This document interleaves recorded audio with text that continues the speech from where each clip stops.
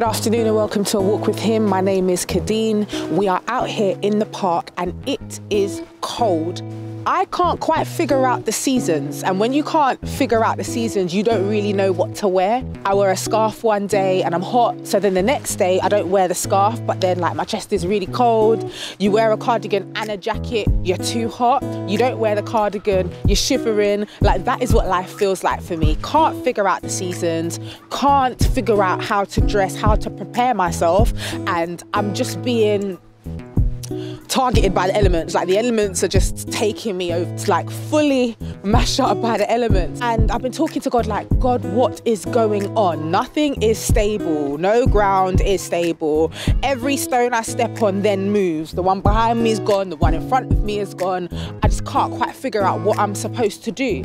And the word that keeps coming to me through various people is armor of God, armor of God, armor of God, armor of God. But what does that actually mean, please? Like, how am I going to put that on? How am I going to wear that? How is that going to save me? Do you know what I mean?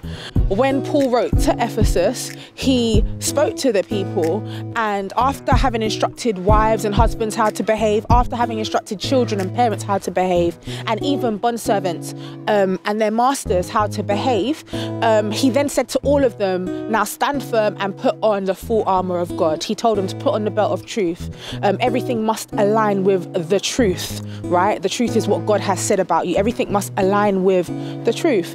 He then said to put on the breastplate of righteousness. The breastplate, it covers all of your vital organs, your heart, your lungs, your liver, your kidneys, right? To keep your core organs safe. He then says to clad your feet with the gospel of peace, so that wherever you go, you bring the peace of God with you. He then said to put on the helmet of salvation. Keep your mind safe.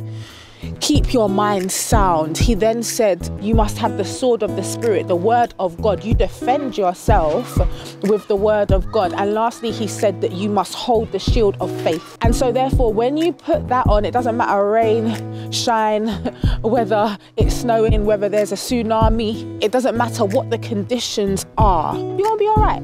What you should really be doing is asking God what season you're in, and asking him how you should be behaving in that season, whether that be to stand still, whether it be to move, whether it be to listen. But God is being really funny with me right now and not really telling me what's going on. Like, when I ask him questions or when I try to peek, it's like I keep saying to people, I feel like God's hands are in front of me like this, and every time I try and go like that, he's like, nope, nope, nope, nope. I'm not letting you see this. And so what I'm asking you, and what I really need to continue to ask myself, is what season are we in? What season are you in? Where are you at? Like, God, tell me where I am at. And if you are saying to me that I'm in a season where I need to trust you and you're not going to tell me where I'm at, I'm going to ensure that I have on what you told me to.